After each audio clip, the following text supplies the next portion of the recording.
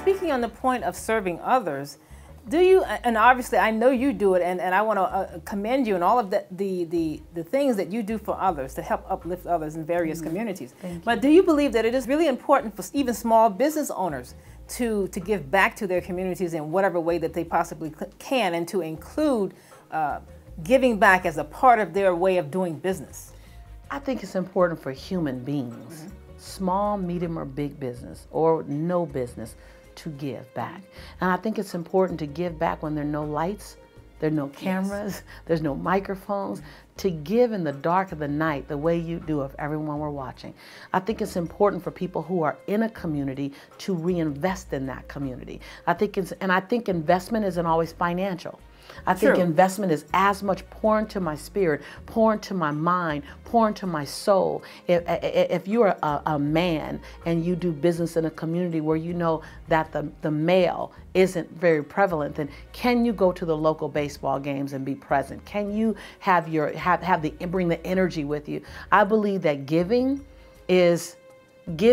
should be as natural as breathing. Yes. And we never keep score and go, I breathed again, I owe a breath. So don't give and say you owe me something. Just give, just give. I learned recently that don't try to create a win-win. Just create a win. Absolutely. Just create a win. Yes. I just want you to win and then whatever. Absolutely. Like, no, I scratch your back, you scratch mine. My back's not even itching. You don't have to scratch mine. I just need to scratch yours if it's itching and release that gift to you.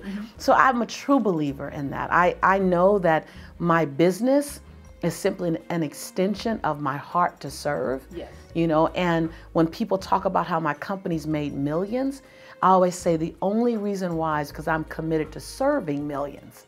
That your reward, your fiscal reward, is a result of your commitment to serve. You want to make more, but serve more because it's the right thing to do. Give more because it's the right thing to do.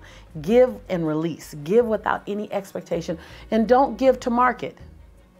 Give because it's the right thing to do. And that's what I mean when the lights are off and the cameras are off. Give in that moment when no one's looking. Wonderful. This has been a great interview. I just love it. Thank you.